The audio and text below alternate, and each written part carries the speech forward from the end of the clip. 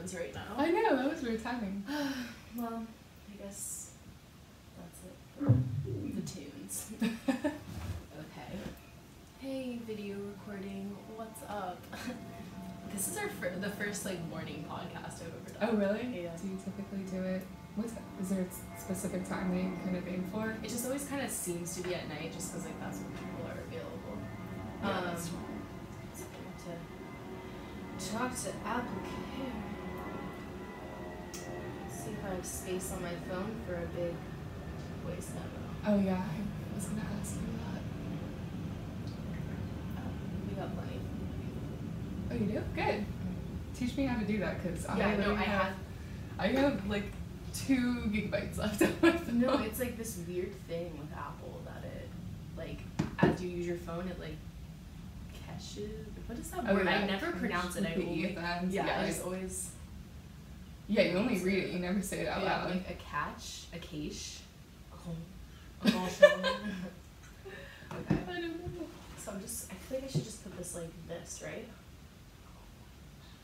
Yeah. You want to do a few test runs? Testing. Whoa. Hi.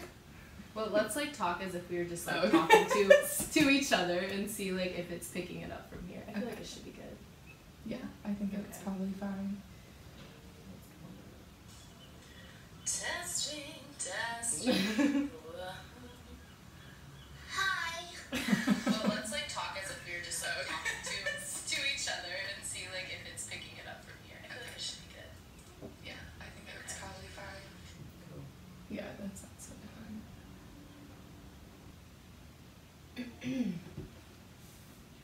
Alright, we'll get started. I'm gonna give you a little introduction and then we'll pick up.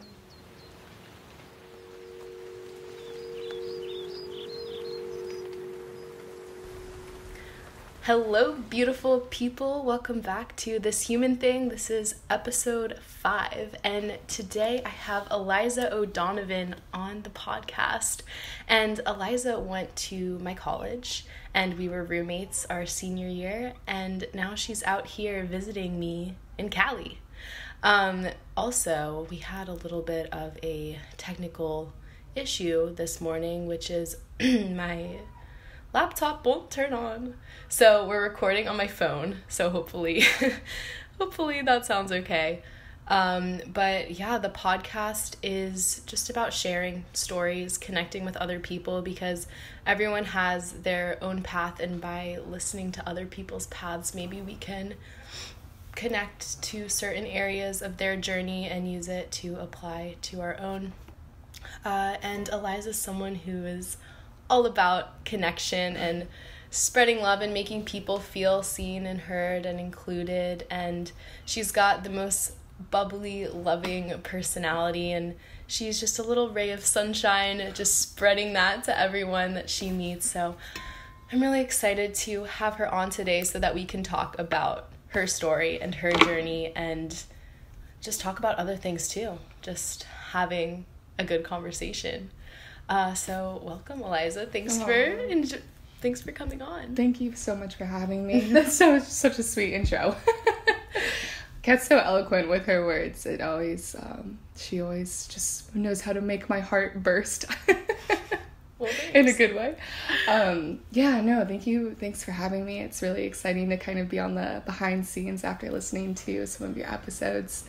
And thank you, so much again for having me. This trip to San Diego has just been everything that I've needed recently. So it's just been a really great cleanser and a nice, reminder of, what it's like to, have kind of a step back of, all the crazy day-to-day type things that might be going on. But it's really been a treat.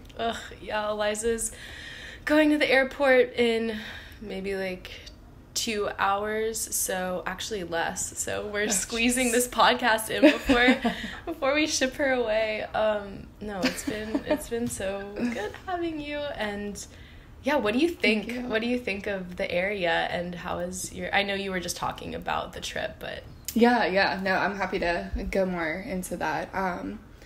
Well, I've been to California before, but I haven't been to San Diego.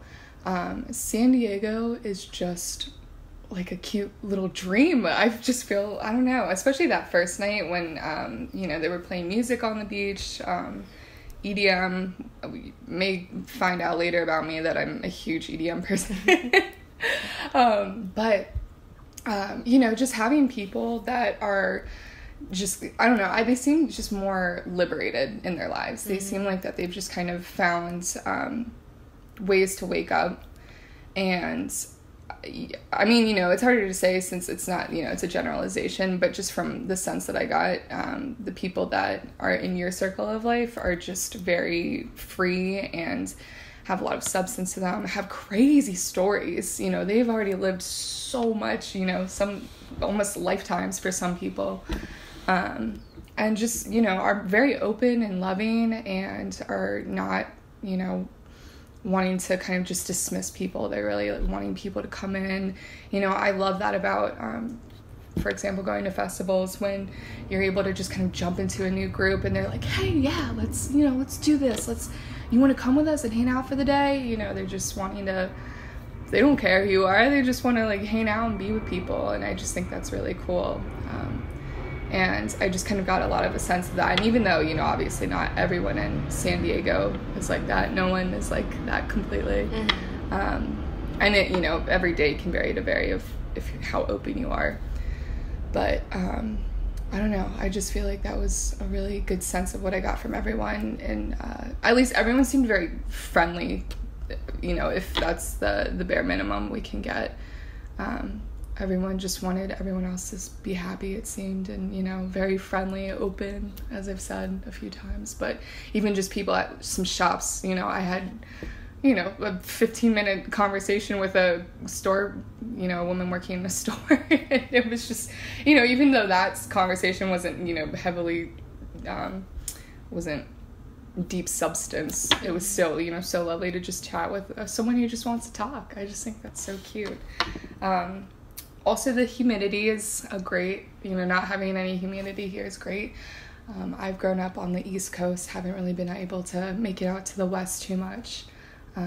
But that is crazy, just stepping off of the plane, and the weather is just so perfect here. I just feel like it would be such a nice way to kind of keep your serotonin going. No, for sure. Like, I think just sunshine in general, that's one of those things where you can be in not a great mood, and if you just step out into the sun and just feel that for a few minutes, that is such a changer. That changes so much. And sure. Like being outside is, and these are like such simple things, but being outside is just so important for your mental health and for your physical health.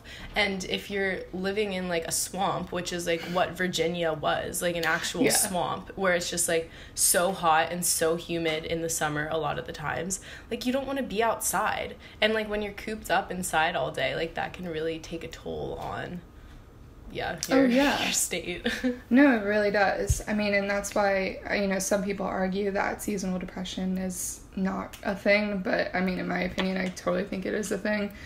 And that's why, you know, when it's cold out and you don't want to go outside and you're kind of more stagnant, you're not doing what you're supposed to be doing as a person. You're supposed to be moving and, you know, contributing in some way. You're supposed to be, you know, at least, you know, just kind of moving around. No, and for sure. You don't want to be horizontal all the time, but it's, you know, really hard for some people to not be. And when you don't have that sun exposure, you know, it's like you're turned on like airplane mode a little bit. Yeah, definitely. Speaking of airplanes, I'm going to close the window because I live near an airport and sometimes the planes fly over and it's just like pretty loud.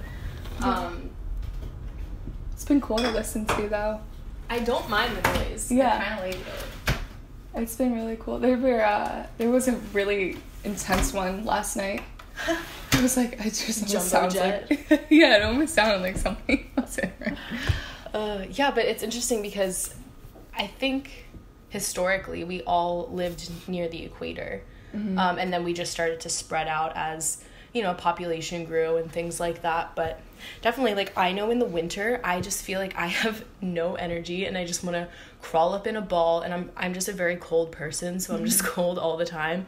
And I just remember you know, back living in Virginia and going to school at JMU and just shuffling around all the time, just freezing, continuously clenched up, and like that tension on your body is not good. And yeah, the only thing that helped me embrace the cold was definitely snowboarding.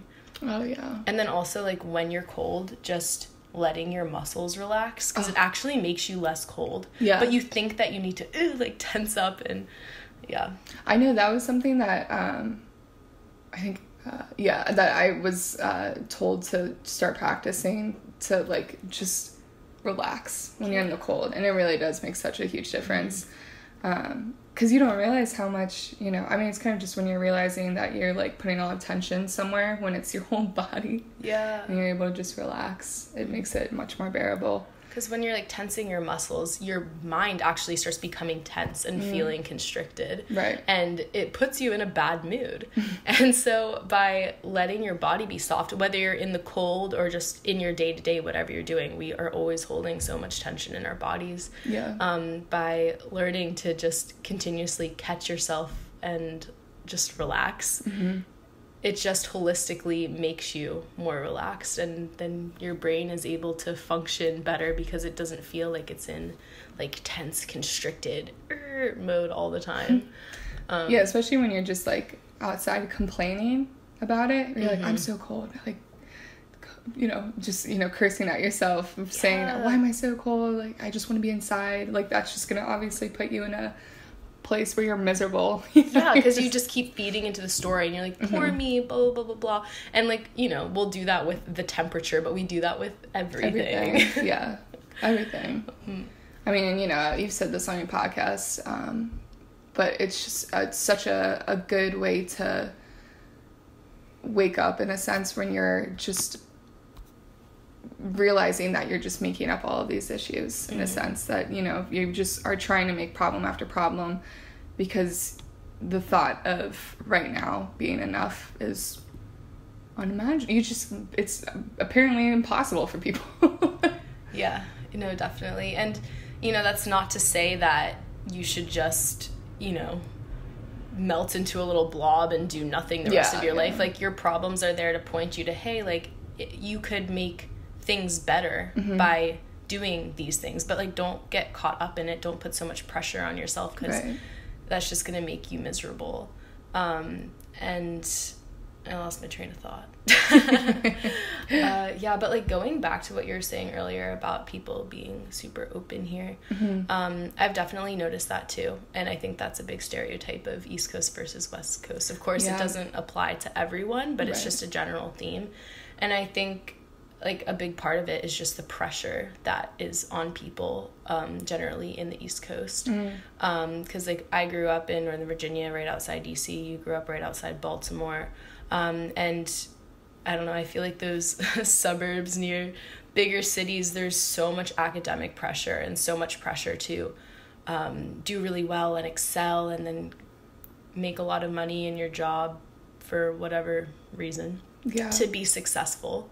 And over here, there's definitely still that pressure that definitely still exists, but I feel like the creative side to like follow, as cheesy as it sounds, like going out and following your dreams, even if that doesn't mean that you're getting a paycheck at all or a very small one, I feel like that's a lot more encouraged out here. Yeah, it seems that way. I know it's also, it seems like people are just comfortable with that, in a sense. Like, they don't, as you said, like, they don't feel as, I guess, pushed to have, like, a paycheck to paycheck, or, sorry, to have, you know, a more stable paycheck. Like, people are able to kind of just find happiness out of their own day-to-day experience, and, you know, finding ways to make sure that they can survive on, you know, on the side. Yeah, because it really doesn't take that much to survive. Like, even if you're homeless, you're still alive. And I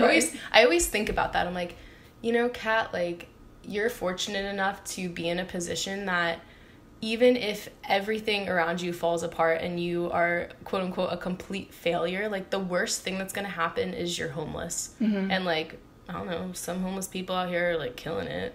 There's this one guy who lives in Ocean Beach where I live, and he pushes around his pit bull in a stroller, and he has this big purple polka dot fluffy top hat, and he's just like living it up. Serious? He does not, yeah. That's so cute. Anyway, so I love that. There's always that. Yeah, you could just, have a... It's quite the picture. He's a homie. Oh, that's so nice. I know, same thing too with like the weather is that, being homeless in San Diego is very different than being homeless in New York. Yeah, That's sure. With a lot of obviously different variables, but I feel like at least just having that sun, and like warm, comfortable weather, that would make that experience so different. And it's also sad because I was telling you this earlier in the week how Ocean Beach has one of the larger homeless populations in San Diego because they just get like pushed out of everywhere else because it's like, I don't want to see this in my neighborhood, like I don't, but just people in Ocean Beach are just so nice. They're just like, why, like we're not gonna, like, where are you gonna go? We're not gonna kick you out. If I were homeless, I'd want to be chilling at the beach too. Yeah, Like, I love that. And I mean that speaks so well of everyone in that situation. Where I think that's what humanity is supposed to come down to, where we're just helping people, or like don't just push people out, like be empathetic. And even if it's not like necessarily fully supporting, where those people are trying to make sure that they're not homeless, but even just doing stuff like that, just making it kind of an open space for everybody, I think that's really important. And so what if it smells like pee? No, like when you're walking down the sidewalk, like if you get a little too close to a bush, you just get a huge whiff of urine. True. But, it comes, you smell it, you're disgusted, a moment later it's gone. You just forget about it. You're okay. It's just pee. Yep. I wrote down most of my points were on my computer, but I have a couple in my notes so I can bring up a few topics. Okay. Yeah, I'm game to talk about anything.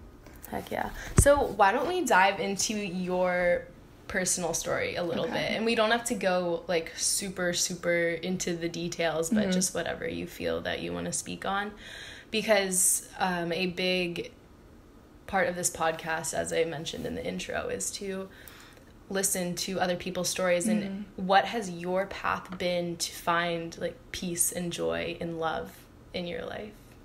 Oh, see, that's so hard. Yeah. Because obviously everything ties into each other. Yeah, your whole life has been a journey to here, and it's going to continue from this point on. Yeah. Well, I guess a lot of it starts in middle school. I'll try to kind of not, do a nice balance of not putting in too much, but give me enough. Yeah. I always have kind of struggled with depression, and definitely, and that's why I'm also like, obviously seasonal depression's a real thing, because it would get to the point where I was terrified of the winters coming, because I was like, I don't know what the hell my mindset is gonna warp into. It would always just, it kind of progressively got worse and worse as I got older. But in middle school, I never had like a bad like school experience. It was just definitely all in my head, where I had a great group of girlfriends. They were really sweet, which I feel like not a lot of people in middle school can relate to. Because middle school is pretty brutal. Yeah. Everyone's trying to figure out themselves, but I felt like, kind of the stereotypical, I'm not like everyone else, like I'm so different, like no one likes the music I like. No one likes Drake like I like Drake. True. It was like, I don't know, like I was never really preppy in a sense, even though like the area I grew up in was like super preppy, so I just kind of, being a kid, like kind of just followed it, but it never like really felt right. Like I never really wanted to be like a cheerleader type girl. Excuse me. But so I like suffered pretty hard from depression and just being like really in my head, and like eating yeah, I guess kind of eating dysmorphia, but, you know, body image issues and, like, eating disorders. And I just was kind of a mess, and no one knew it. No one had any idea. I just hid it. And as my mom says, I really like to put on a mask to kind of hide my own problems, and not really talk about it. And then in high school, I went to a whole new high school. Freshman year, I still felt like I didn't really fit in. I felt like I really wanted to experience life, and I was just so sick of, like, waiting around for, like, you know, quote unquote, what you think that means, you know, going out and doing stuff, but you're experiencing life every day. But I just really wanted to grow up really fast, and I just felt really lonely, even though I had friends, but I didn't feel like I really had anyone to actually fully relate to, until I found, like, a few girls who were, like, kind of the rebellious, you know, like, I don't give an F kind of people. And you can curse if you want. Okay, sure. Just wanted to protect the ears of the sensitive. It's okay. It's an explicit show. That's true. But basically, I ended up trying to just not talk about, you know, specifics of people too hard, but basically just ended up having a friend who was really, really, you know, depressed and suicidal, and it just got to me so hard where, you know, it fed into my depression, so I became really bad. But then also seeing, like, her extreme, like, hers was, like, way worse, you know, like, suicidal and, you know, very, like, graphic stuff. And I was almost like, well, maybe, like, mine's not, like, my illness isn't even, like, good enough, because it's, like, I'm not, like, to that extreme. Like, I'm such, like a pussy, honestly. Like, I'm not, like that sick in a sense. And it was just, like, really unhealthy, you know, comparing, and, like, my whole world was absorbed by, like, making sure she's, like, you know, gonna be alive the next day. And it was really scary, and no one had any clue about that either. And I basically, hanging out with, like, older kids in the high school, I just kind of grew up way too fast. And it made me realize that it's, like, you know, you can't put your happiness on other people, like, no matter what. Because, you know, not everyone's perfect, or no one's perfect. And you just have to find kind of that distance between, you know, empathy and fully loving people, but also making sure that you're taking care of yourself and your mental health. And, you know, she was older, so she graduated, and I was kind of able to relax a little bit. She's doing great now, I think, in life. We don't really stay in touch, just because I think, you know, pass and move on, but she seems doing well from what I've been able to see, which just makes me really happy. But then, I don't know, I also grew up in a Christian household too, so that kind of always had me spiritually open in a sense, with a lot of weird stuff going on, like my house being haunted and having to have an exorcism. Yeah, let's go into that later. I put that in the notes. Oh, you did? Yeah. Okay, perfect. Yeah, that's a fun story. But, like, kind of stuff like that, you know, where stuff was kind of pushed in my life to show me that it's not what you think it is. And then another example that I really like is my uncle, who lives in Maine. Whenever we would go up, he loved, you know, kind of encouraging me to go be by myself and, like, go, like, take walks and stuff. My whole family would encourage that, but something about my uncle just really stood out to me about that. And so, you know, I just remember, like, walking down the path in Maine by myself when I was probably, like, 8. I'm skipping all over the timeline right now. Dude, you're totally fine. It all comes together. It does. And I guess that's how time can kind of work in itself too. But I just remember being, like, kind of having a weird out of body moment when I was really little, and just being, like, thinking about the voice in my head, and, like, what was it that was, like, controlling or making me want to, you know, move my hands? What was it that was, like, making me, like, want to walk down this path to begin with? Like, kind of just thinking about that. So I would have nice, kind of existential thoughts up in Maine when I got to go up. But then anyways, fast forward to, I guess college. Kind of throughout college, a lot of traumatic stuff came back to haunt me. Stuff that I had blocked out, I completely, I guess, you know, something triggered for my memory to open back up to remember stuff that happened when I was little. People kind of taking advantage of me and, you know, just non-consensual stuff. And so then that kind of was like stuff I was working through and like also kind of blocking out, not, you know, refusing to really dive into it so that I could, you know, figure it out. And then also junior year, my uncle, the same one I was just referring to, committed suicide. And that was, I mean, you were there for all of that. And that was just like the most, like one of the most mind-blowing things to me. And that was just, because, I mean, just like the whole story behind it, just like really devastated me and resonated with me hard, especially with, you know, he's living up in Maine and the seasonal depression where, you know, it's just, I don't know, it's just really, really hard to deal with. He was my favorite relative, pretty much. I mean, you know, love all you guys so much. But Courtney was was the name of my uncle. He was just like my best friend in a sense. Even though I didn't get to see him like too often, I got to see him every year for, you know, a nice chunk of time. And he was just so all about love and just, you know, taking people out to have an amazing time, give them the real experience of Maine, because he was just so passionate about, you know, where he lived, just being outside constantly, just was a pure giver.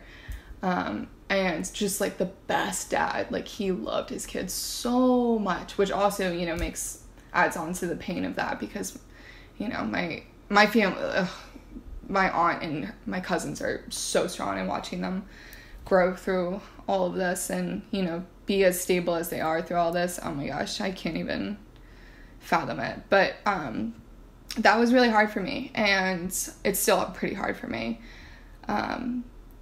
But then I guess too, with like going to like how I got to where I am, I guess too, kind of, you know, with our friend group, and that, you know, throughout college, kind of opening up about mindfulness, and just, you know, just working on yourself and self-growth. It's always been a goal of mine, but having that kind of strong friend group that's like all spiritual, I've never had that before. I felt like I was the only one who really throughout my life, everyone else wasn't really into it, and I couldn't really get people into it.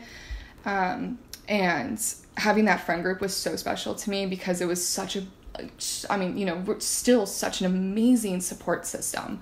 And it really shows what having that similar foundation between people in your life, like what that does, because that's huge. It's so big. It's so big. It's so wonderful, and I feel so lucky to have you guys in my life. It really is amazing. And so, you know, with all of that, that kind of also opened up kind of a fluctuating, I get just a whole new world, honestly, about like, I was really anxious, you know, at first with trying to put it into practice and trying to, you know, just improve my life. And I think part of that was just because it kind of put me in the middle between a few, you know, conflicting with conditional ways of being brought up, and then also like these new ways, and like it's just kind of like a whole crash on reality. And I think that kind of gave me a little bit of anxiety, which I had never really experienced as much before. It, you know, was usually much more depression. And then, you know, working through that, I felt like was so wonderful, and being able to just kind of like scan everything in like a healthy way was really great. But then like my previous traumas that I've faced have really just like been deeping in and out of my life, like kind of just like, hey, like we're here, you haven't dealt with me yet, like yeah. Hey, like remember me? Yeah. Did you shove me down so long ago? Here I am. It was pretty awful. Yeah. And I didn't want to talk about it with anybody because I just was a few different things, especially since it was kind of like a whole bundle of stuff. And I just really shut it out. And I guess kind of speeding up the story a little bit, basically, we just passed the anniversary of it. But I had been, after I graduated college, and I was staying with my parents, you know, post-college, trying to figure out what I want to do with my life. I was just so unhappy. I was just not productive in a sense where I wasn't able to, like, go and be independent. I wasn't able to make money for myself. I didn't have a car. I had to, like, work outside every day. And I really, like, I hope this doesn't, like, come off as me bashing my parents. Like, I love my parents so much, and I'm very grateful for everything they've provided for me. But, just being home was very, very bad for my mental health. And I just think it kind of put stresses on my parents, where, you know, we had, like, kind of episodes that just, like, made it really bad. And I just kind of felt trapped. And I'm like, I'm never going to be able to get out and, like, do my life where I'm able to work. I'm not, you know, able to do anything because I wasn't able to leave the house. And that was really hard. And so I've always kind of had an addictive personality. And so when I would be, like, suffering my, like, really insane depressive episodes, you know, I'd kind of be indulging to, like, the max. And, like, you know, that's just because I wanted to feel numb. Like, I just really didn't want to be conscious. The idea of going to sleep and never waking up was really pleasant to me.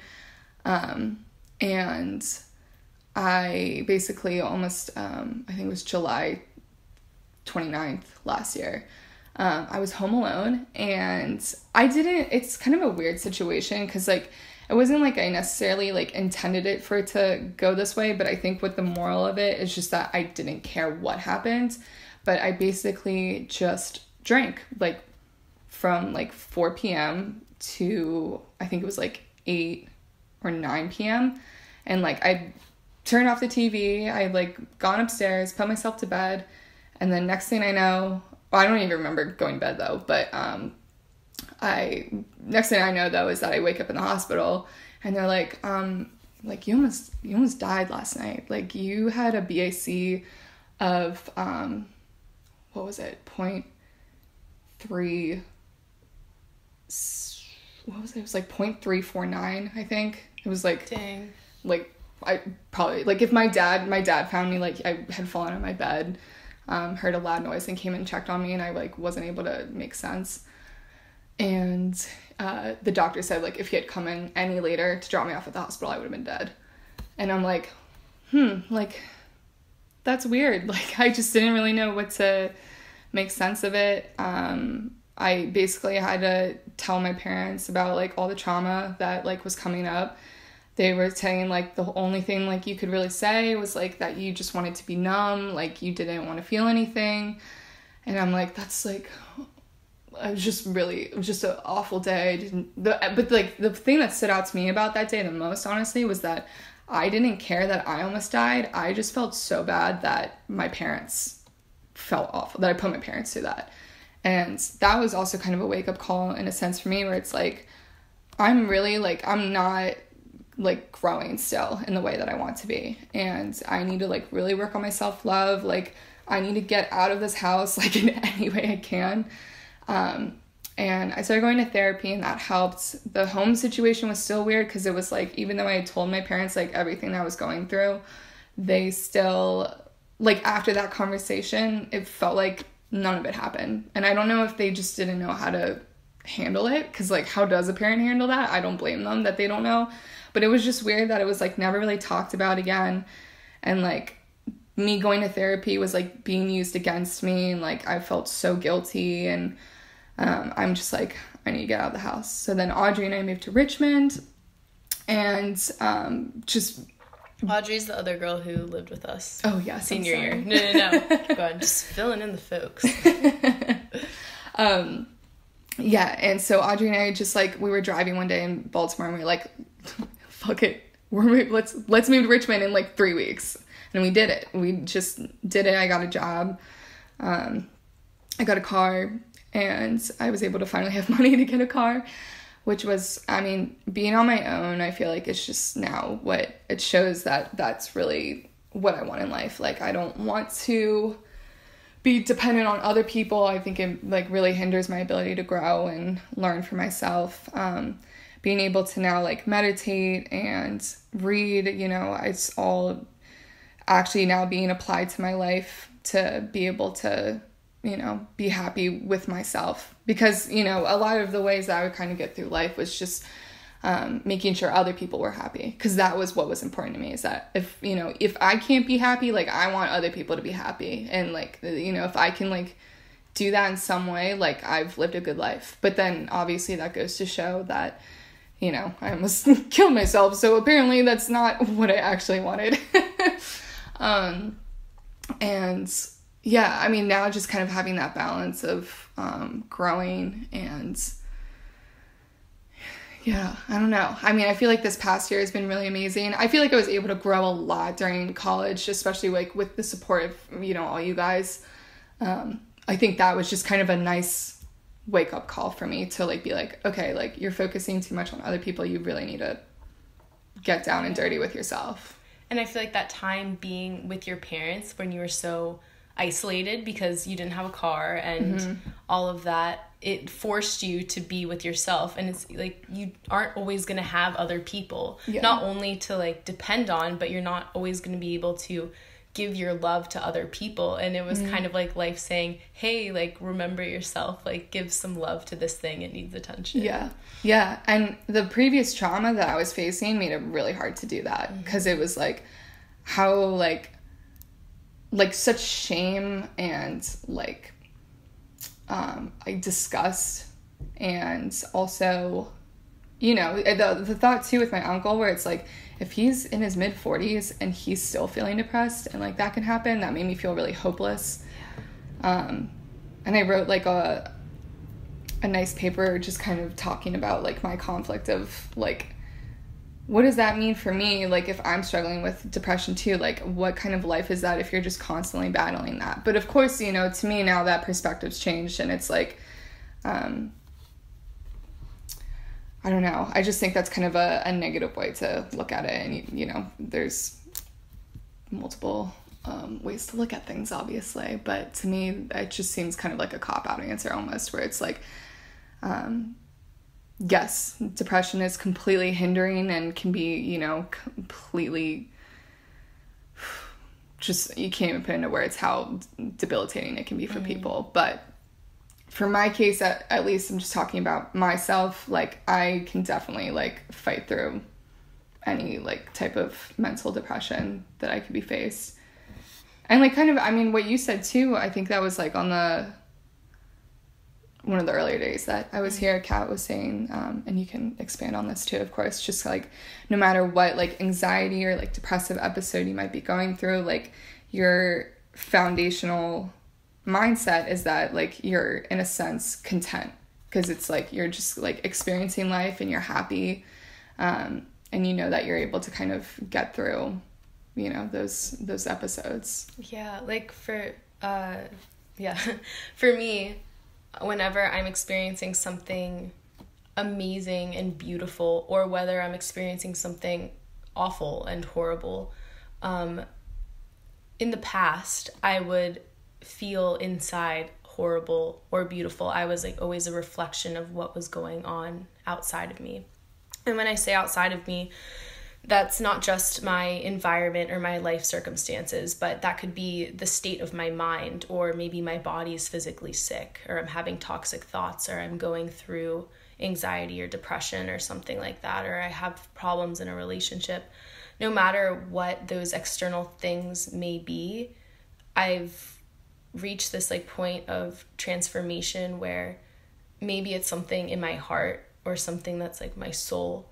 That's always okay, and that can never die. Like, nothing can hurt that place inside of you, not even death. So no matter what's going on the outside, no matter what my mind state is, no matter what my life circumstances is. It's not necessarily that I'm always happy or I'm always at peace or joyful in terms of an emotion, like the emotion of happiness or the emotion of joy. It's more subtle, and it feels more something that's innate and is like always a part of you. It's kind of hard to put into words. The only thing I can say is there's like a little space inside of you that's always going to be okay, and that always is okay. And for me, that space is like this quality of love. Yeah. And love is going to shine through the darkness, and it's going to be illuminated even further in the light. And I think that reaching that point of, like as you said, just being content no matter what's happening is really where you can draw so much power. So you can stand so firm in yourself and in life, and you can be a rock to other people, just through the example of, no matter what happens, I'm always okay, and I'm going to choose to continue to love no matter what. And my happiness is not conditional. No matter what happens, whether life is shitty or life is extraordinary, my life doesn't need to be extraordinary in order for me to be happy. My life can be horrible, and I can still choose to be happy, because even though it feels so often that we don't have a choice, it really is a choice. Yeah. And that can sound, I can't think of the word, but that can sound like untrue, or like you're belittling someone to say, you can choose your happiness. And when you're in a state of deep depression, are you mocking me? Yeah. But that's why it takes, meeting people where they are. And so you're not going to say that to someone who's deep in depression, but you can say that to someone who has found a little bit of flow in their life, and say, like, see what you're feeling here. You can feel this all the time. Yeah. No, that's well said, completely. Because that is, something that I realized too when I was facing, my fluctuations of depression, where, you could just tell that it's like, you're the only one who can get yourself out of that mess. You're the only one. It's all about changing your perspective and like just experiencing life so that you're able to, because, if you're not doing anything, in a sense, like if you're just laying in bed all day, like of course you're just going to stay unhappy. Like you're not pushing yourself to do something. But that's like the whole thing of depression, where it's like you can't get out of bed, which is why it's so fucked up. Yeah. But sorry, I lost my train of thought. Audrey just walked in. Speak of the devil. But yeah, I mean, I am totally with you, where it's so important to know that, just being able, and again, you can't say this to everybody, but being able to just wake up every day and know that you're experiencing this, whether it's good or bad, is actually so amazing. Yeah. And it's just like that little reminder. And I have to continuously remind myself of that, because it's so easy for us to forget. We were born forgetting, essentially, that we're always going to be okay. And like, have you ever noticed, like, if you're really, really, really sad, or really, really, really angry, or any kind of like super negative emotion, you find yourself just in an awful situation, it's almost like you're so wrapped up in the emotion and the feeling of bad and negativity. Have you ever like paused for a little, like just a second, and it's almost like there's like something inside like giving like a little wink or a little smile, and you kind of like laugh at your situation just for a moment. Absolutely. and then you just return back into the badness. But it's so funny. It's like, I've noticed those states, like if I'm really, really sad or really, really angry, and I'm so engulfed in the emotion, and it's almost, part of me gets like a little bit exhausted for a second, and then it's almost like I'm laughing at myself. I'm like, look at you, so wrapped up in this, and you're completely creating it all yourself. Yeah. And that doesn't that realization or that pause or that breath doesn't necessarily make your situation any better, but it just gives you that little break, to a little pause, so you can like see through the storm for a second and be like, oh, right, this is temporary, and there's something inside of me that's able to pause and almost like laugh at the situation. Yeah. Not that it's funny, but just that it's like a little bit of comedic relief. Yeah. No, it is. I mean, it's just funny to see how in your head that, you know, we can all get. And it really is, you know, I guess, and I don't really know what allows us to do that, you know, because it's like, if, you know, the stream of consciousness versus like the voice in our head, I guess it's like almost the consciousness being like, stop listening to that voice, like, you know, that's not you, like, you're just getting yourself all riled up for no reason. I don't know, like, it's so funny because it is like a form of checking in almost that you can't control. But I totally have experienced that before. It's so funny, like, most people that I mean, I haven't brought this up to many people. This isn't like a normal conversation that I usually have about like a little wink. But the few people who I have brought that up to, they're just like, yeah, it's so weird. Really, that is weird. Yeah. Why does no one talk about that? Because it's just a second where you're just like, huh. Yeah. But it just seems funny that, I don't know, like, I feel like people would relate to that more, and I feel like if people were more aware that that's happening, it would make them feel way more comfortable with, you know, knowing that they can alter the way that they're feeling, that no one else can affect the way that you're feeling except yourself, and, you know, provide some relief. Yeah. It's also so tricky because, like, we had this conversation, like, when we first moved in together, just the simple belief that everything happens for a reason. Yeah. So even the deep dark depression and the uncontrollable anxiety and all the horrible external life situation things that happen, like, who are we to say that that's wrong and to try to stop that, even though, like, bad mental health feels so horrible and so constricting and so trapping. Even that, like, I believe, okay, like, this is still for something. Not that I want to stay there forever, but just that there are lessons to learn here, even if I'm not able to realize that until I reflect on it months or years later. Absolutely. Which is, like, it's so hard, again, to, like, tell another person or to tell yourself, this is for a reason. Yeah. Because we, as humans, like, we have an aversion to pain and we're attracted to pleasure. But exactly. But then also sometimes addicted to misery and self-loathing. That's so true. We're so addicted to it. And, like, especially for people who are dealing with mental illnesses, like, I mean, you know, I don't want to speak for everybody, but I know for me and a few other people I know who really struggle with mental health sometimes. I don't really feel like I struggle with it that much anymore, which I can also kind of get into later, but you know, people are addicted to, like, having problems and, you know, making up their own kind of misery. Like, they like being unhappy and having to, like, worry about something. It's just so interesting. And I see that, like, I do that as well. Like, just wanting, like, it almost feels more comfortable to have a problem or something like that, because I wonder why that is. I can kind of think of words to describe it, but it's not completely accurate. It's almost like it takes the pressure or the responsibility off of ourselves to, like, be ourselves in a sense. And not only, it's not like, oh, it takes the pressure off of me or the responsibility off of me to go do something in the world. Because whatever you do in the world is what you do. There's no right or wrong. You don't need to create some grand thing. But it does seem like a little bit, and again, this word might sound like belittling, but it seems like kind of a cop-out that you do to yourself, where you're like, okay, well, you know, I can't go, this is just a little example, like, I can't go study for my test because, like, I am way too depressed to, like, do anything right now.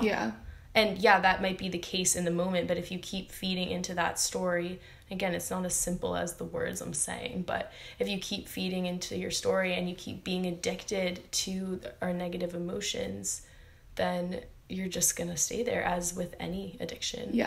You're just identifying with the condition.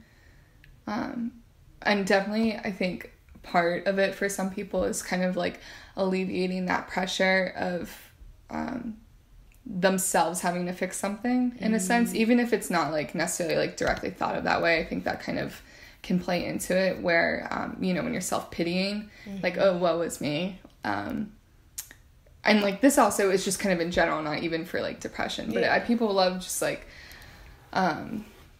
pitying themselves because they want to feel like it's happening to them. It's not their fault. Not that they're doing it. Because then, you know, you save yourself time and effort of working on yourself and having to figure out, you know, what you can do to help make your life better. I think it's just kind of part also of, in a sense, the ego just trying to really make you latch onto a narrative, which, you know, I'm not putting blame or anything on people. I think that's just a horrible thing humans have to deal with. It's part of our journey to growth. Yeah. And so it's not like, oh, you're wrong for doing this. Look at you, like, fucking up by getting caught in this trap. Like, the whole, like, part of the path of growth is recognizing our traps and getting free of them one by one.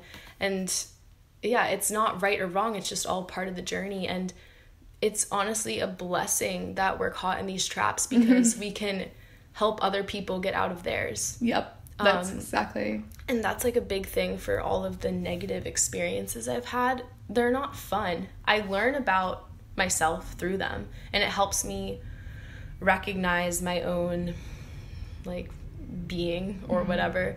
But then it also, like, one of the really big things that I have been learning, like, over the past, like, year, I suppose it's been a big theme, is all of, like, this, like, darkness that I go through, all these shadows that I go through, like, it's teaching me so much empathy, and I feel like I'm able to connect so much more to other people now because of those hard times. And you know, like, the good times bring us together and the hard times bring us together too, and I feel like we connect so much better by, you know, seeing all sides of ourselves. And this is something that I think I was talking to you guys about this the other day, but when I really get to know someone, like, I don't want to just know the good things about them. I want to know everything. I want to see all of their flaws, all the ways that they think they're lacking, because it just shows me that they're more real, and I don't see them any differently because like, when I look at you, I'm not seeing, like, all of the things that you've labeled yourself as being flawed. Like, I'm almost seeing, like, your essence, and, like, that thing is always beautiful and, like, always radiant no matter what. And even, like, seeing like,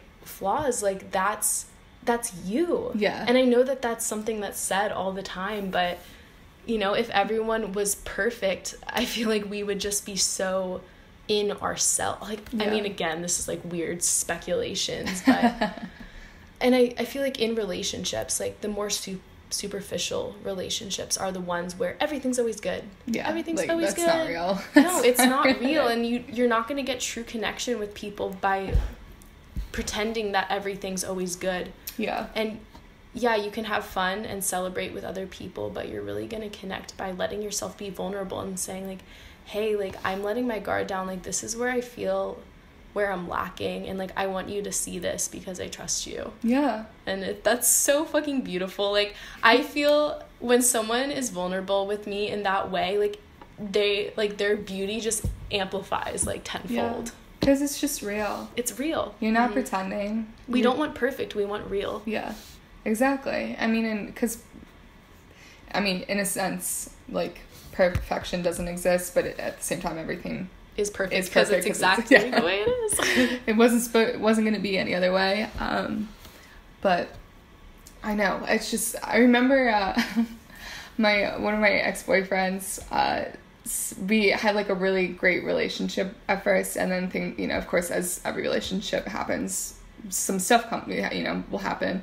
And I just remember him telling me how he really thought that the way that relationships were depicted in movies and, you know, in the media, that's, like, actually what happens.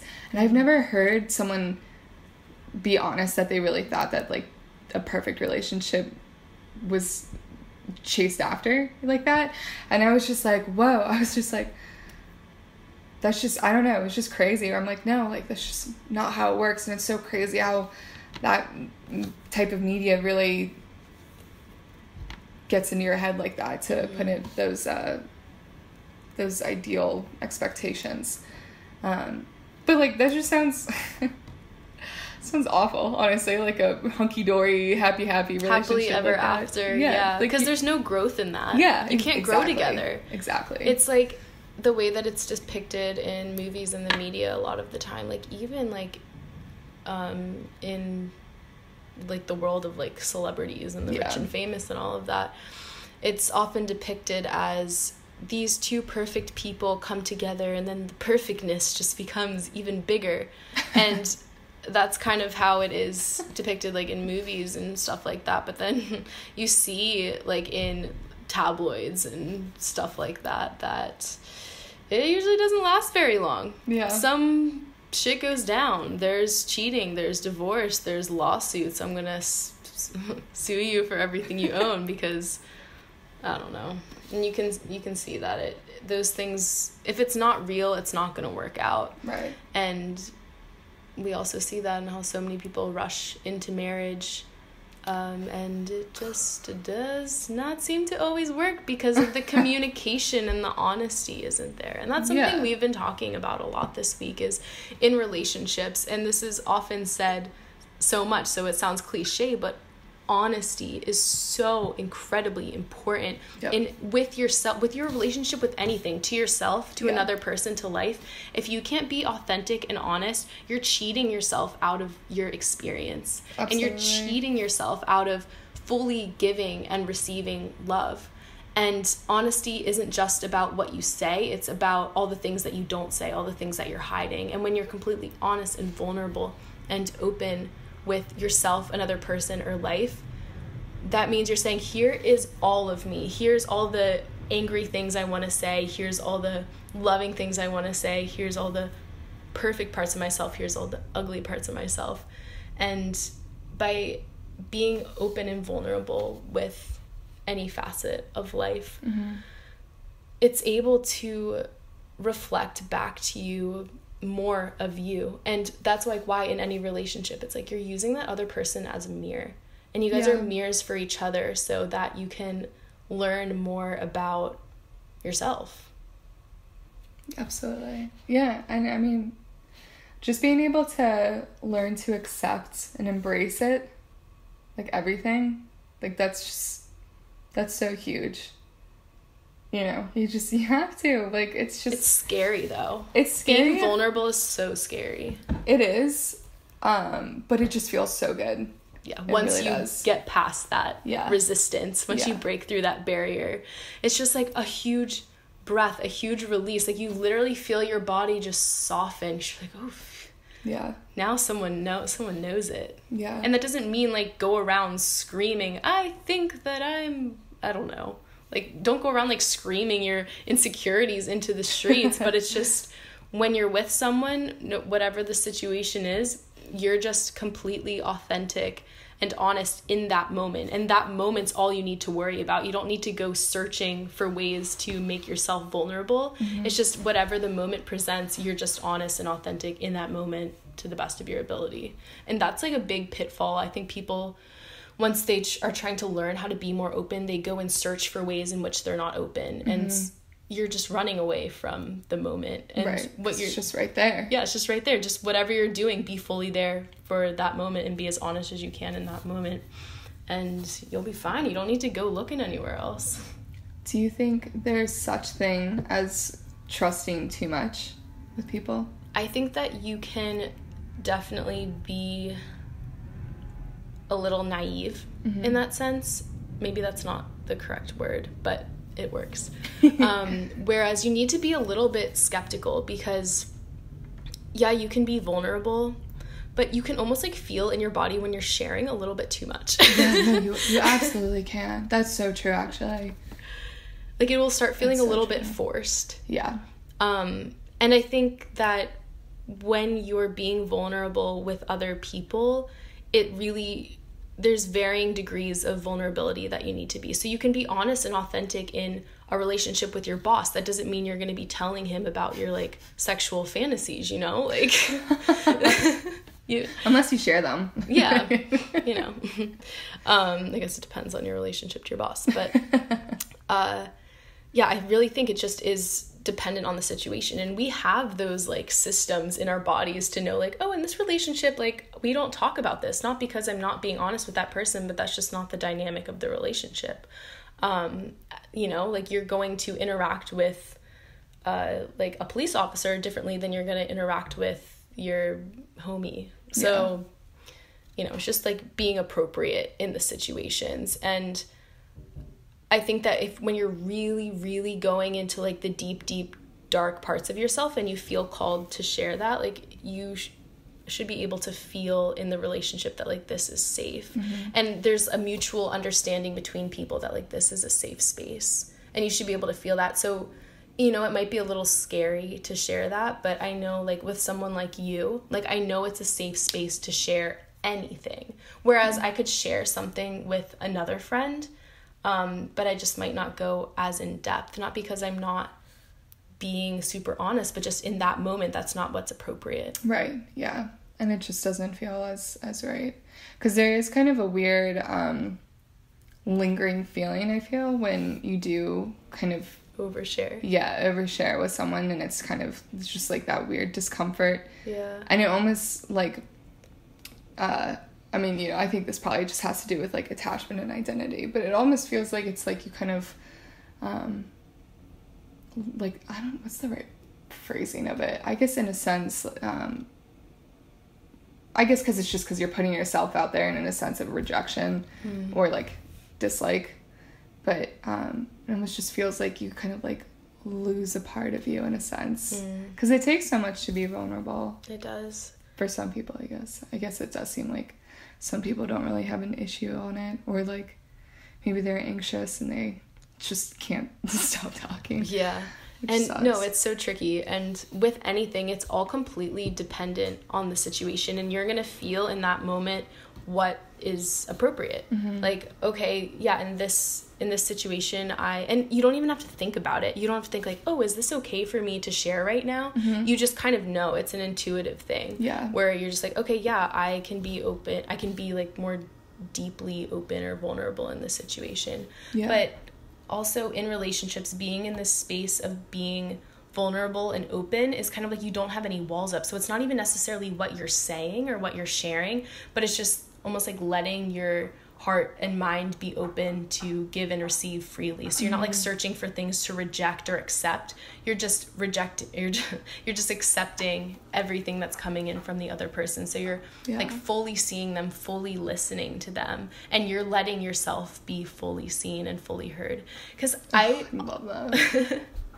I noticed this with myself too, is like sometimes when we're speaking, we're almost not letting ourselves be heard or seen. Like we're speaking, but there's almost this resistance inside of ourselves that like thinks that it's just kind of bouncing off the other person. So we almost rush through what we're saying, or we're not speaking with as much openness as we could. Like things still feel a little bit tight or restrained.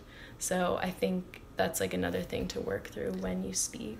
Yeah. Is that with like everybody still, or is that more so with people you may not have that like as strong of a click with?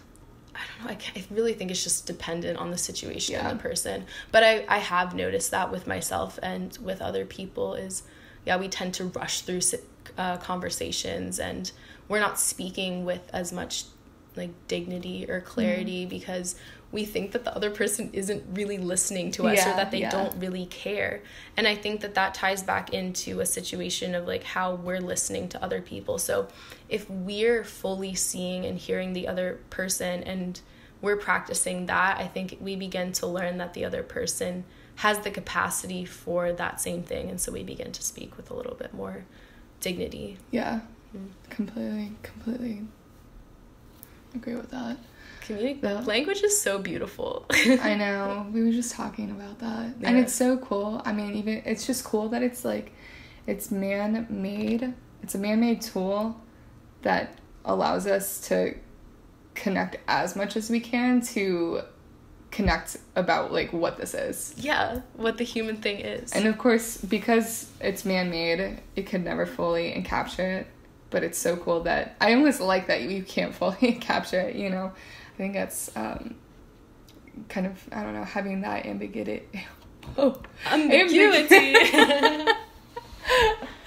That it I don't know, it just makes life almost more exciting and thrilling. Because there's all those unknowns in there. And it's almost poetic, the fact that we can never fully describe something with words, that it's something that can only be felt. And so that's why with music or some writing or art and things like that, like it's again just pointing to this feeling or this, I guess it's just like a feeling, this experience. And we can try to talk about it all we want, and that's awesome and beautiful, but when we're speaking and we connect through our words, it's because we both land on the same like concept or principle that we're talking about. And so it's not necessarily that we're learning from the words, but we both reach this place where like, oh yes, like we're both pointing to the same thing here. We're both feeling the same thing here.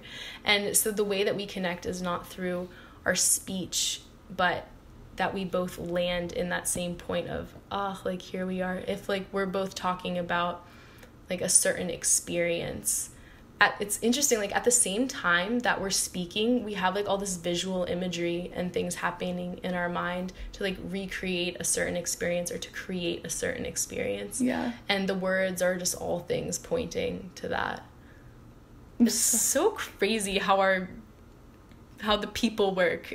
Oh my gosh, everything is so precise, and it allows us to be so just amazing. Oh my gosh, humans are just amazing. So much detail in everything. Yeah. What?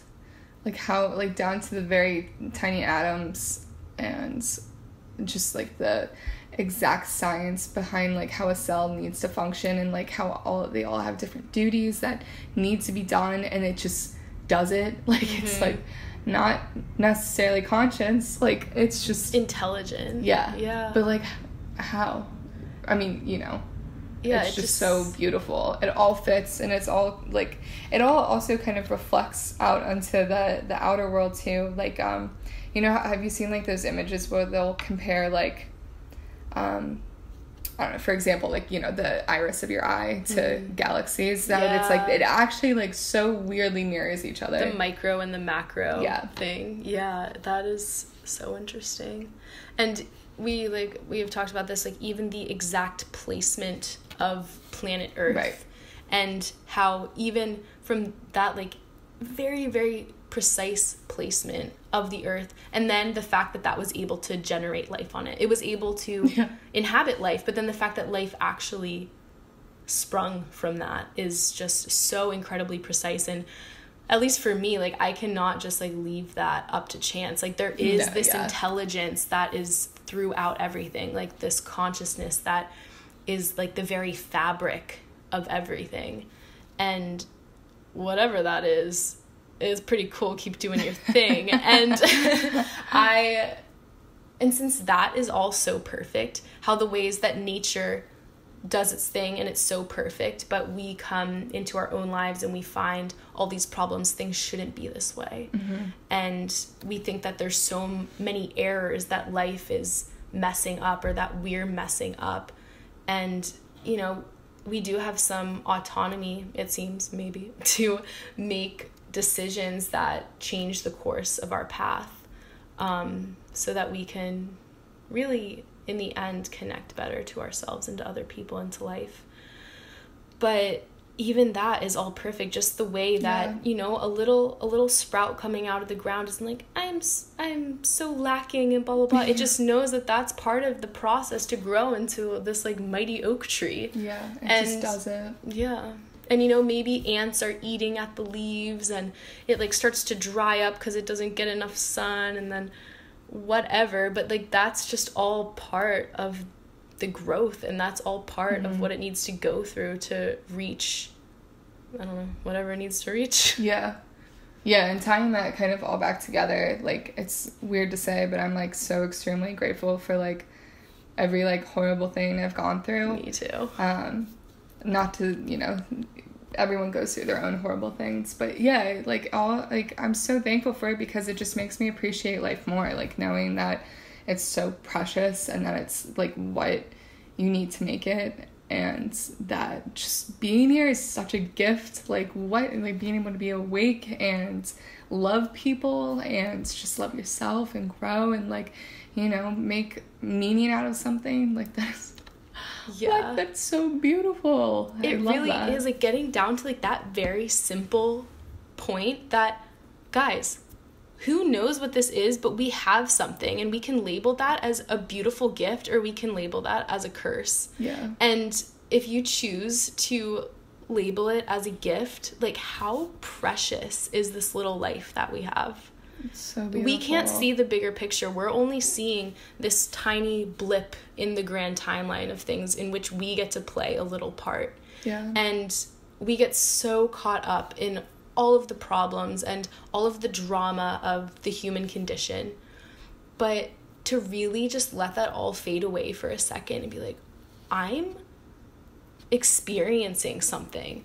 And I'm experiencing all the horrors, and I'm experiencing all of the beauty, and wow. Yeah. Just wow. It leaves you speechless. And how can you describe, or how can you label life as good or bad, or as, I don't know, something that you wouldn't want? Right. If it's all you have and all you've ever known. Right. And, you know, on like a personal level, we can obviously label experiences as good or bad because, you know, pain and pleasure, we can see where there's love or there's hate, there's fear, there's anger. And we have the ability to, you know, address those things. But just to become quiet and still for a moment and just be like, wow. Mm-hmm. Wow, like a precious human life. Wow.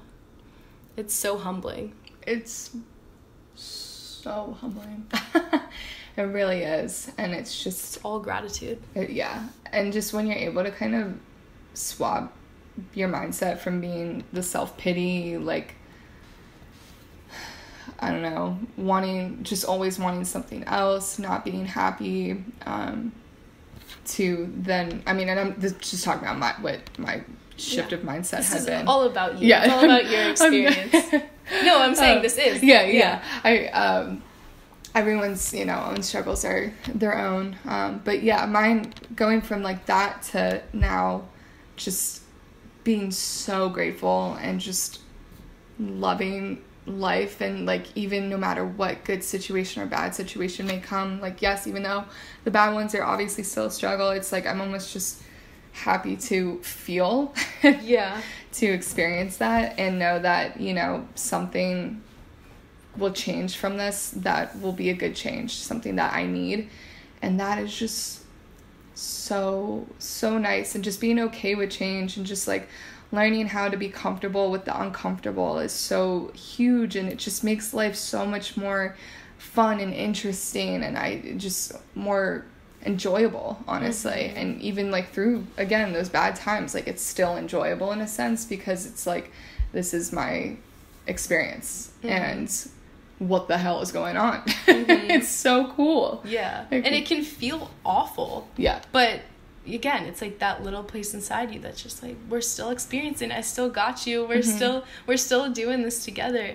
And faith is so important. So Audrey, Eliza, and I, we drove out to Joshua Tree the day before yesterday. Yeah, and it was just so like nice to see all the little pieces come together so that our trip could happen, from Teddy letting us borrow his car to Scott lending us his tent, and like other things falling together. And so we get there and there's just like a swarm of like bees everywhere, like these hornets everywhere, and we're like, oh no.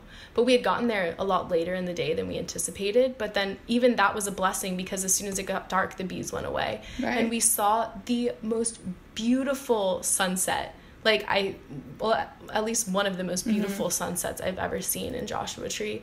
And then we just laid on this picnic table and we just talked and stared at the stars for hours, and those were some of the best stars I've ever seen in my life. Gosh, like, so beautiful. You could just stare up and just go deeper and deeper and deeper and just see more and more and more. And you could see the Milky Way, and then the moon started to rise over the rocks, and it, like, as Audrey said, it chased the stars away. And yeah. It was just so beautiful. But that was something that we were talking about when we were laying on that picnic benches. Faith is really everything, because we do not know what's going to happen. We don't know why we're here. We cannot even possibly begin to understand these intricate workings of life. But we can find comfort, and we can find that contentness by knowing, you know, everything is going to be okay. Maybe everything isn't going to be exactly what I want, but it's always going to be okay. And if you can trust that things are working for you, then you can embrace life more, and you can stop resisting. And it's not necessarily, I've noticed by, like, surrendering to life, it's not necessarily that things are maybe, like, changing for the better. It seems like they're changing for the better, but it's maybe I'm just finally, like, accepting what's happening, and maybe that just feels better. So, you know, I don't know which one is happening. Maybe they're both kind of happening at the same time, but whether it's from acceptance or whether it's because things outside me are actually changing, like, life is just better once you start to cultivate faith. And so much better. It's just more comfortable in a sense of, like, being comfortable with the uncomfortable, when you are able to completely give in and be like, okay, like, I just have faith in whatever happens. Like, as you said, it's just gonna be okay. And, like, even though in a sense there isn't really a good and bad, it still feels like it's ambivalent, you know. It just feels good, and it just feels right, you know, even though, because I just feel like, if I think to the core of humans, no matter what, it's like, it's all love, you know. And it wouldn't, if it were evil, if, like, consciousness were in a sense evil, like, that's not how it would be. It would not be like love, which is, you know, definitely the foundation of everything. Everything's out of love. And that even, like, all the evilness that happens in the world, I mean, we can call it evil. We can say that there's good and evil, but we can also say that all the evilness is just, like, these, like, cries for love, because they're just doing the best that they can, and it's just they're doing it very ineffectively. And, you know, maybe it's, like, our job as people who have become more connected to love and realize this love a little bit more, to reflect that to people who are hurting, or people who are, quote unquote, committing evil acts, because, you know, you're not going to be able to fight hurt with more hurt.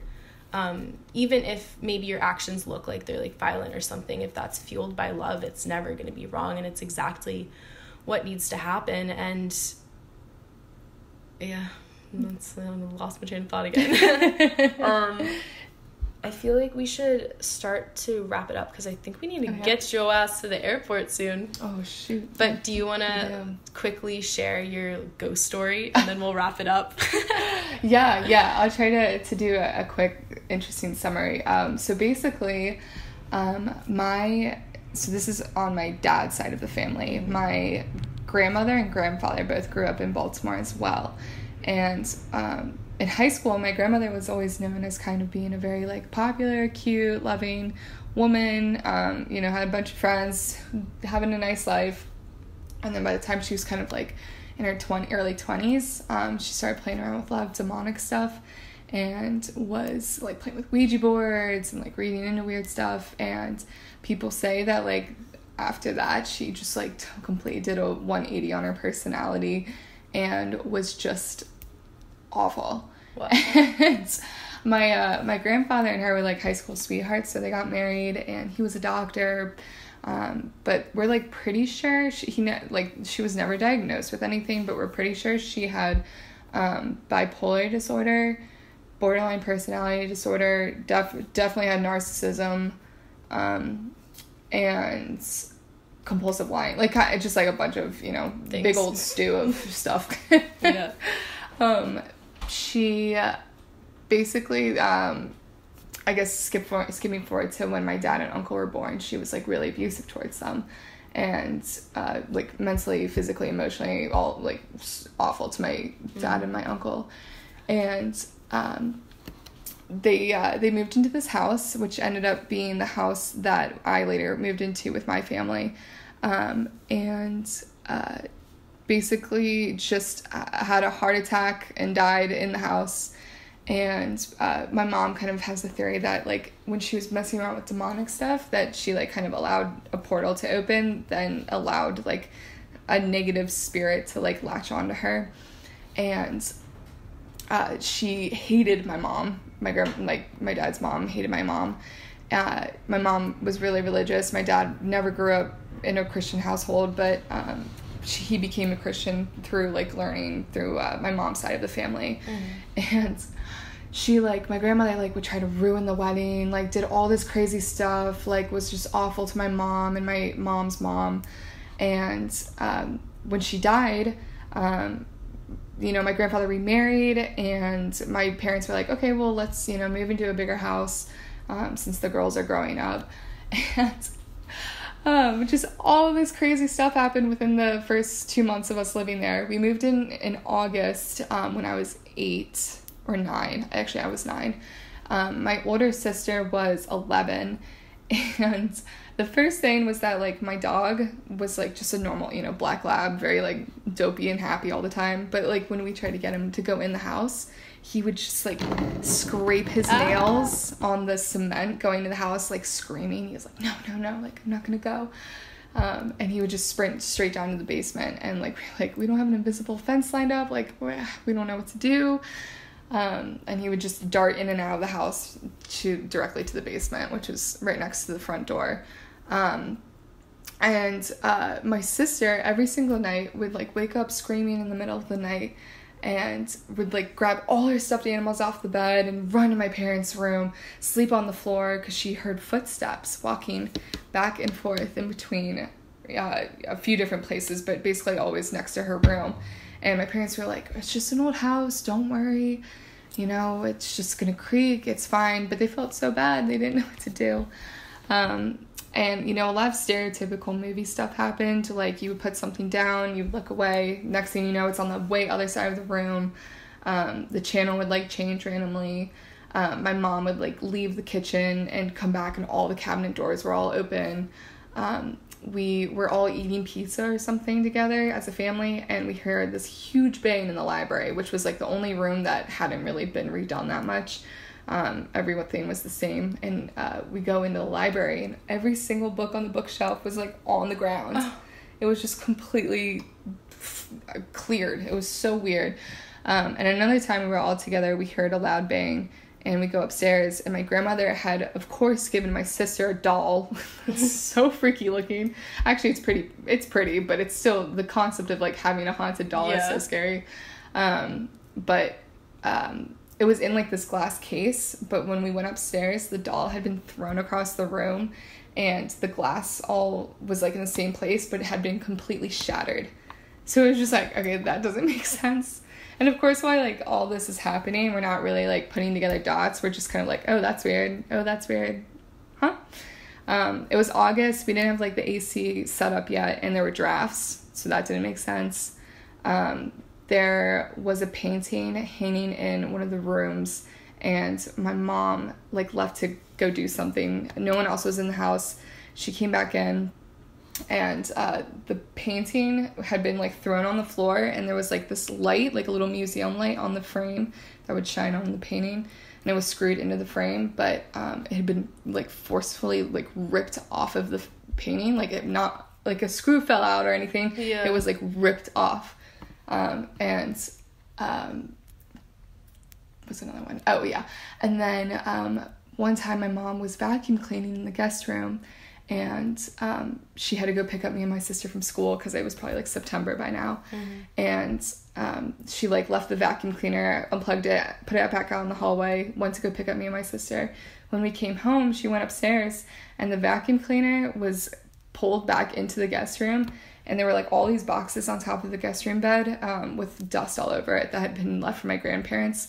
And the cord of the vacuum cleaner had been pulled up under the comforter of the bed and, like, plugged into the wall on the other side and was running. And, like, no fingerprints or anything on the boxes. Like, there's no way that someone could have done that without moving the boxes. Wow. And my mom was like, all right, that one's weird. That's a weird one. And then there was like one night where, I think this was the last one. There was one night where my mom and I were sleeping in the pull-out couch by my sister's room for some reason. And there had been like people spending the night at the house. And my mom and I were trying to sleep, and there were like heels clicking through the kitchen and like went up the stairs. It's kind of like an open stairway up to the room.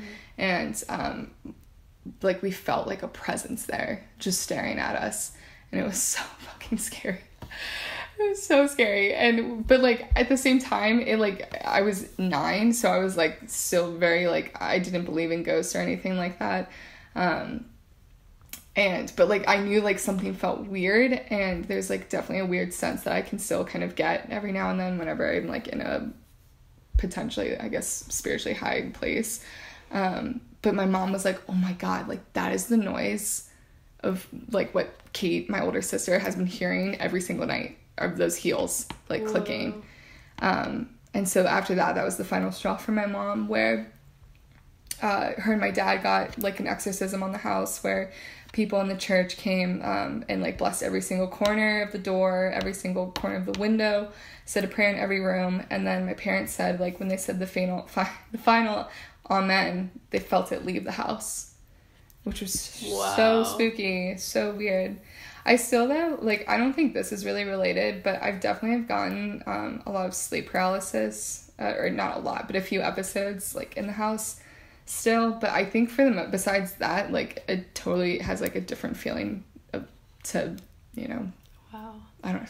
It's that stuff like interests me so much, because I don't have any like paranormal experiences. Yeah. But I totally believe it. Right. Like I believe you, you know? Thanks. And like other people, because you know, you can like hear about this like on TV and like whatever, like read books about it, but when you like one of your like close friends tells you about this, I'm like, yeah, I obviously believe them. Yeah. Like yeah. it's just so crazy. There's like all these other like layers to reality, or all these other like realms even just within our reality that are just happening and we're just not aware of it usually.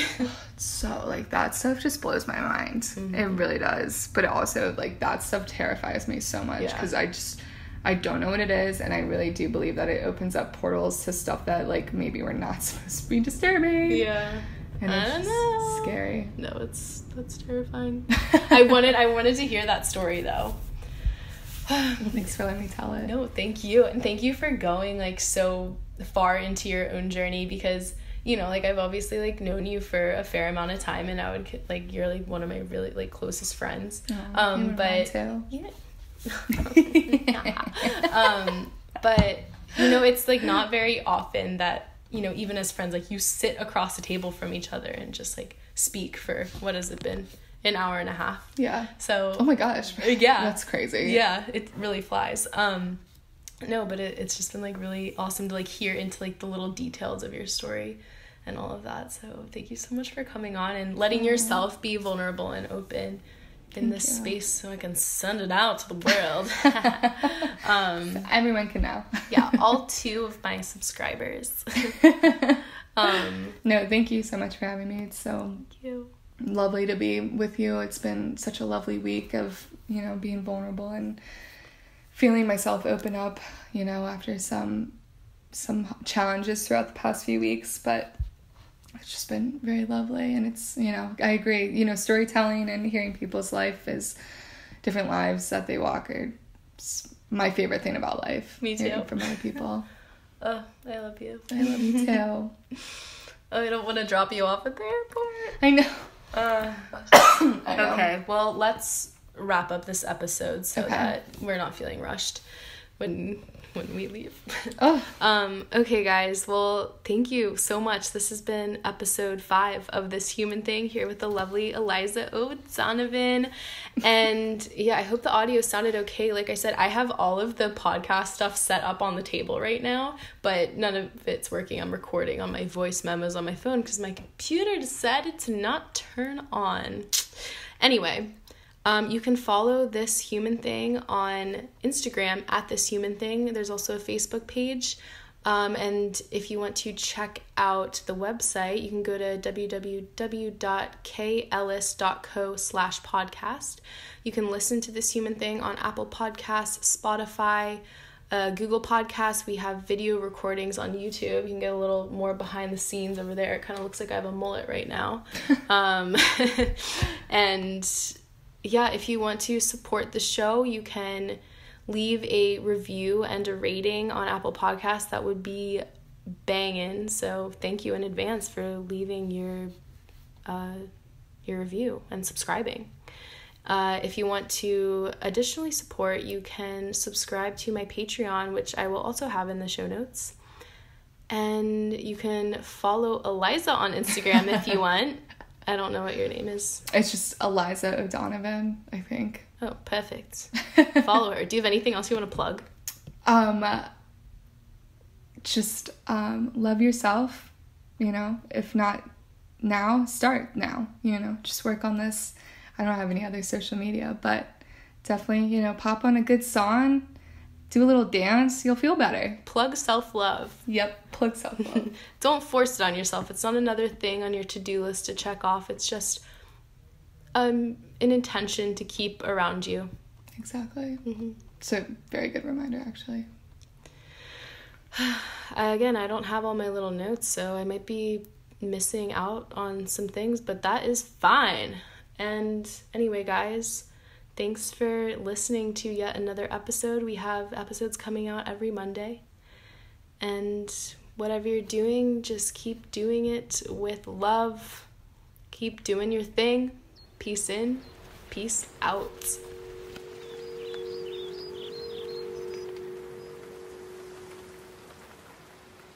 Woohoo. Bam. Yeah, nice. Dude, thank you so much. I love you too. I don't want to leave. Well, you don't have to. You don't want to. Okay. Okay. So that is saved. Wait, we gotta take a post-show shelfie. Not like that. I'm gonna read Bunny. Oh, hey video. What's up, guys? Or we could even just take one on here. Well, let's see. Oh, we gotta put the sign on. Oh no, I never put the sign on. That's okay. I'll do it with Audrey's. Oh, I just totally forgot, guys.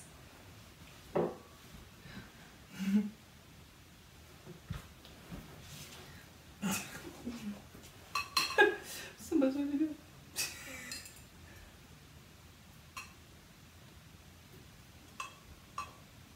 My bros. I was born to the 6 with my roll. Okay, beautiful. Goodbye. Oh, I'm keeping that in.